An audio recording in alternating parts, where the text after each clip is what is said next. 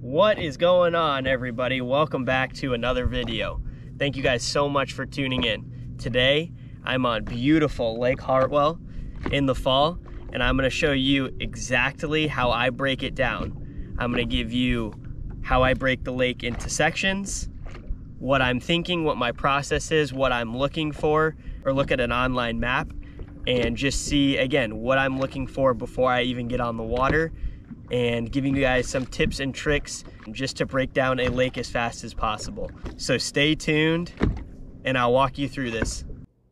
Welcome to the office, everybody. As mentioned, I'm going to take you guys through how I break down lakes, just my mindset, my thought process, and specifically how I broke down Lake Hartwell for this specific trip that I did.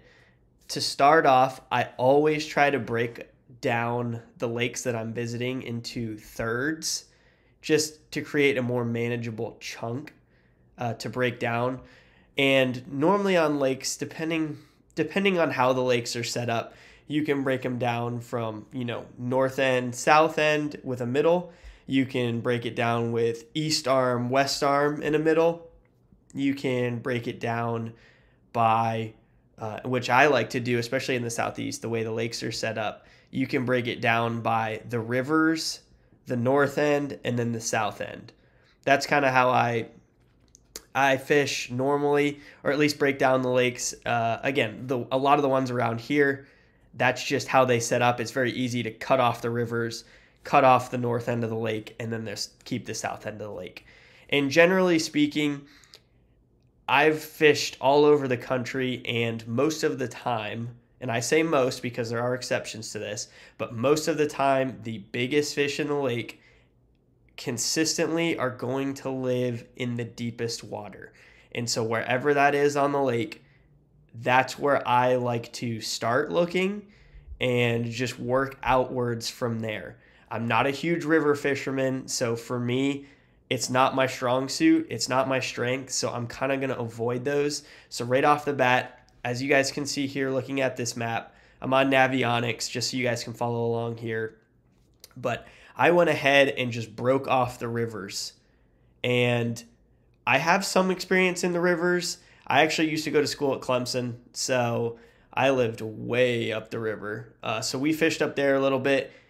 You can catch big fish up there absolutely during certain times of year, particularly in the springtime when the big largemouth and up there it's a little dirtier. So mostly big largemouth are moving up to stage and spawn in those areas. So you can throw like a square bill or a spinnerbait up the rivers and get big bites in the springtime. But for the most part, the rivers did not produce a big bite. So again, this leads me back to just my experience across the country.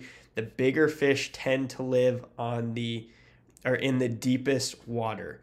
And let's jump into it here. So as I mentioned, I start off completely by splitting Lake Hartwell into thirds. The first third is the rivers. I'm going to cut that out for this video. That's not where I was looking. It's not where I focused my time on. And then if we zoom in here a little bit, I took this second section of the lake around these islands. I believe that's Anderson Island. As you guys can see here, which where the river kind of forks. And everything, here's Green Pond Landing. That's where a lot of big tournaments go out of. Everywhere from this bridge, and I'm kind of circling it here, all the way down to right around this big point that sticks out. I'm actually not sure of the name of it, but right around these islands, that's what I would consider the section number 2 for this lake, or middle. It doesn't matter. And then you have the south end of the lake, which is section number 3 right here. So how I broke it down is, like I said, I was going to focus on sections 2, the middle, and sections 3, the south end of the lake. Just deeper water. Generally speaking, that's where the biggest fish are going to be. So that's where I focused all of my time. And I didn't have a ton of time here. A couple days, I went up to visit for the weekend. So I had a couple of days to fish and just wanted to maximize my time on the water.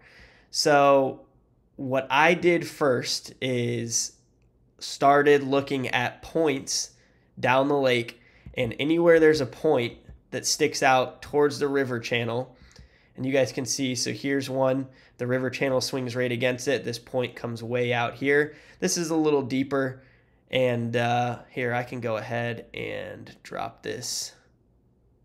That's got pretty deep. So let's go to, I don't know, 30 feet. 30 feet's a good number. But now you can see these points kind of stick out close to the river channel. This looks like a good one here. These are kind of some sneaky ones. Just kind of stuff that you'd maybe miss. But you guys can see here, Lake Hartwell is full of points. And so there's really no rhyme or reason to it, what makes a good point, except if there's good brush there and good bait nearby, the fish are going to be there. So literally, this is how I started breaking down the lake, is I literally just started driving down the lake and hitting points. Here's one over here, and started graphing them with my big motor, just driving up and down the sides, marking any brush pile that I saw. If I saw fish on it, then I'd mark it as, I like to use different color waypoints. So I use dots for my brush piles, and I use different colors for whether it's an A, B, or a C spot. And that is all determined, again, it's just my little organization system in which it tells me, one, is there a lot of fish there? And two, are they good quality? And if the answer is yes to both, it's an A spot. If it's maybe got, a couple fish, but they're big, that's a B spot. And then again, just working all the way down. So I would give it a colored dot just to help me understand when I go back through and I have a couple hundred different dots all over the lake, I can see which ones were, again, A spots, my best chance of catching big fish and numbers. So that's how I started off when I was here. The fish were still in, I would say, a late summertime pattern. A lot of the fish were starting to move shallow. We caught them all the way up to, I would say, 15 feet out over brush, and they were definitely still over brush, but this was a couple weeks ago. And just fishing the lake that I live on, or I live close to around here, I would say that Hartwell normally fishes very similar to that. And recently that lake has been turning over, and it's been very, very difficult to fish. So for me, I would start to focus on points again, but leading into the mouth of creeks. So here's a great example right here. Here's the main creek channel, and off here you have a side creek. Well, right here you have this long point right here, and then this long point right here. 100%, I would start looking at these points for schools of fish. They're going to be transitioning from their summertime offshore brush pile patterns, and I would believe that they already have transitioned and started to move into these creeks, and all they're doing is just following the bait. In the winter, the bait's going to be going deep in these ditches, and the fish use these, both the bait and the game fish use these creek channels as highways. So you can kind of look and just visualize in your brain, it's kind of like a highway. Right here, again, perfect example, 2 long points right at the mouth of creeks. I'd start looking there. And what you can do is on these major creeks, like this one right here, or I would say more prominent creeks, if the fish are not on these 2 points, go to the next one. Here's a little sneaky one. I like these little sneaky points. More of like the smaller points. That's a nice drop off right there, pretty flat. That's a sneaky one I'd check out too. But start working your way into these creeks with just like, again, a 1, 2, 3 pattern. So the same way that I broke down the lakes into a 1, 2, 3 into categories, you can actually break down the creek channels as well. And what I like to do is break down the creek channels the same way that I would the main lake, in that I assign the front third number 1, the second third number 2, and the last bit where I would say the creek's coming to an end, section number 3. For this case, because of where I believe the fish would be at, I would focus on areas 1 and 2, which are the middle to the mouth of the creeks, closest to the main lake. And again, because the fish are in transition, there's going to be fish all over the place. But I believe that a majority of the fish, especially on Lake Hartwell, the way it fishes, are going to be at the middle to the mouth of the major creeks coming in from the offshore, like I said, summertime patterns. And that's where I would start my search all the way down the lake. And all I would do is just stay on my big motor. And like I said, I would graph these points, maybe fish a little bit just to build your confidence and just to see if there's fish or not. But that's how I would break it down. And I would just repeat that all the way down the lake, looking at, like I said, mouth of creeks specifically. And so as I mentioned here, moving in, if they're not on these 2 points, maybe the next one I jump to, this could be an interesting one for sure. A little bit of sneak. Then I would move in maybe this. You can see the creek channel kind of runs right against it. That might be a really good morning schooling point right there.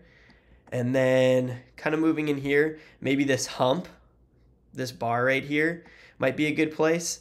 But just start working your way into the creek, focusing on, let's see if we can find another one here, focusing on the main lake points to start off, and then moving your way into the creek. So here's another little sneaky point. But Lake Hartwell has, I mean, literally hundreds of these kinds of points that I'd be looking for. And I think the fish are going to be set up on 2 things specifically. Two things. One thing specifically is points. They're going to be on points. A majority of the fish are going to be on points this time of year. And that is both rock points and then long, flatter points with brush on them. So I would target 2 types of structure. Again, this is all for reference. This is how I would break down the lake today if I was there. So this may not be right completely. This is just my mindset on how I would do it if I was fishing there this weekend. I would be looking at rock and brush on shallow, long points. So again, just to recap what we covered, we have Lake Hartwell here. There's probably good fish in the river. Like I said, that's just not my strong suit, so I would avoid that. I would focus on this middle area here is a great place, and it's pretty close to most ramps up here in the middle. And then the south end. Again, that's where the bigger fish are going to live. So let's run down here, and I'll give you an example of something I'm looking for down here. Here's a major creek coming in. You see these really long points. I'd probably try to tuck in out of them a little bit. These look pretty interesting. These points sticking out here. Maybe something like that. Just, again, there's so many points. There's no wrong answer. This one looks really good. I like how this point is really long. It's got a road bed over it. It's super flat, which is good. Oh, here's another one right here. And so that allows those fish just to sit up there and gorge on shad. That's what they're doing. They're following shad in. So, again, that's what I would do. Focus on areas 2 and 3 of the lake, or the middle and the south end, to catch your biggest fish. And then look at the mouth to the middle of the creeks. Baits that I would be throwing right now to start off. I'm not up there at this moment, but what I would be throwing to look for these fish moving in, I would be looking at my forward-facing sonar if I have it. If not, it's not a problem at all. Like I said, use your big motor to find both good active schools of fish and bait. If you find bait, the fish will be there. Just fish a couple points in that area and the fish will be on one of them. So it should be pretty easy to find a group of fish. Getting them to bite, especially if the lake is turning over, is difficult. If you are fishing rock, the first thing I would start off with is a crankbait. That's been working pretty well near me recently. And then I would move to moving baits on the points. That can be anything from a chatterbait. It can be a jerkbait, maybe a soft body jerkbait like a fluke can work pretty well. An underspin. What else would I throw? Maybe a spinnerbait if there was some wind. And the profile of all these baits, you want to scale down a little bit, just because a lot of the bait that these fish are targeting right now is super small.